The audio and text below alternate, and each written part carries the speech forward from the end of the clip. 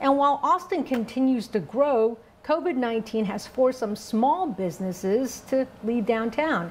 And that's where we find KV's Mike Marut. He joins us now. And Mike, this is a tough situation still.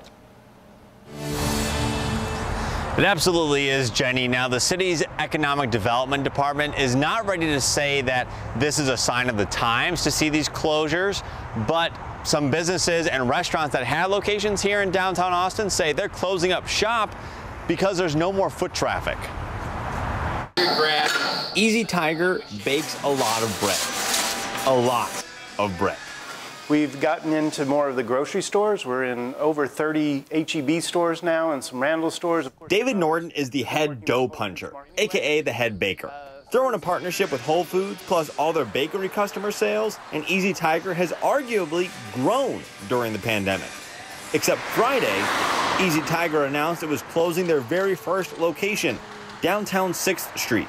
There was a lot of history, obviously, with 6th Street. That's where we began. And actually, it was kind of the magic of that spot that even got us the two concepts together. Easy Tiger's not the only one.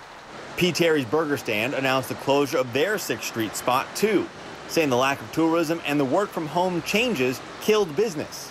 The number of office workers that are downtown and patron their businesses for lunch and happy hours and so forth. And so the hit was immediate. While P. Terry's said the closure was final, Easy Tiger wants to return downtown once the people return downtown. We're committed to being back downtown.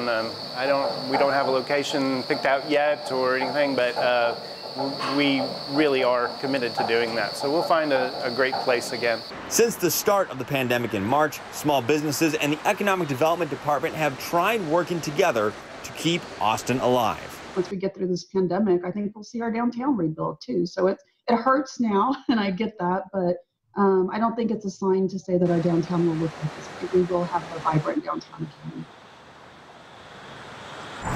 Now, it's also important to note that both P. Terry's and Easy Tiger, while they are closing their downtown locations, they are opening up other ones. Easy Tiger is opening up a new location on South Lamar, while P. Terry's is opening up a new location in Pflugerville and one in New Braunfels. Reporting live in downtown Austin, Mike Marut, KVUE News.